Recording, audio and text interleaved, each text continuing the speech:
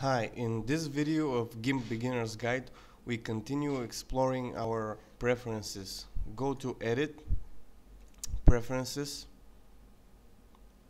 We reached two options. Now the first option here is Save Tools Options on Exit. What this means is that every time you adjust your options on your tools and you exit Gimp, if this is unchecked, the two options will return to default state. Now, if you're working on some big project that will take days and you want to keep your brushes, for example, you are creating some digital art, some graphics, and you want to keep your options of the tools, you might want to check this box. So just know that it's here and it's available. Now the next thing is Save Tool Options Now. If you have some settings that you want to save, you can do this immediately by going to Preferences, Tool Options, Save Tool Options Now. You can also always reset Save Tool Options to default values. If you sometimes there are problems with some of the tools, you might want to do something and it's not working right. Probably is because some of the options of the tools are set to something and you don't know what it is. So have in mind that you can reset your Save Tool options from here. Now the next thing is guiding and grid snapping, snap distance. Now your guide, your grid is available from View, Show Grid, Snap to Grid, and let me zoom in a little bit. If you select, for example, a rectangular select tool, and you see how it is snapping to these grids. Now here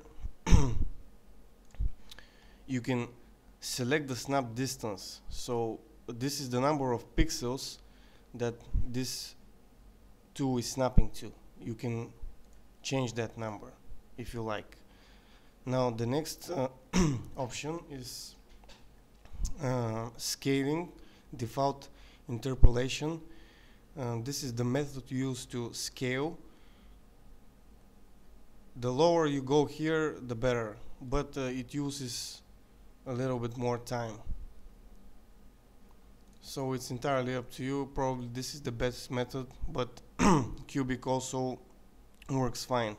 Now the next thing we'll talk about is paint option shared between tools. This is really important and might come in handy. For example, in your brush tools, if you select a brush tool and all the tools which have brushes, for example, clone tool, heal tool, paintbrush tool, pencil tool, all these have brushes, and when you change the brush here, that affects all of them. You might want to uncheck this or leave it checked. It depends, it's entirely up to you. The same goes with the tools which use patterns or gradients. So for example, you have settings for a brush tool and you don't want them to change, you want to keep them while you're erasing something. You might want to come here and uncheck this box. Now the next thing is set layer or path as active by using the move tool.